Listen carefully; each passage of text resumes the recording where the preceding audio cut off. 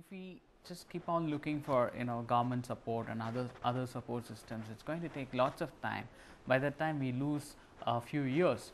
So it's better to start in a small way and try to learn how to go about running a company, making profits out of that small company, and we get that expertise, and that expertise could be used for running even a bigger company.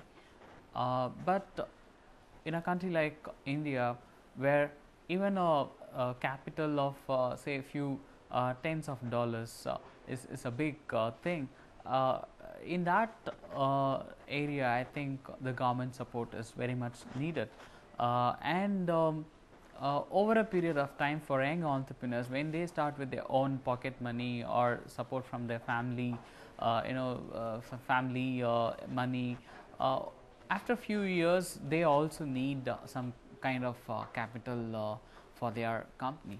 So in that sense the government should pitch in and try to help them to scale up their businesses.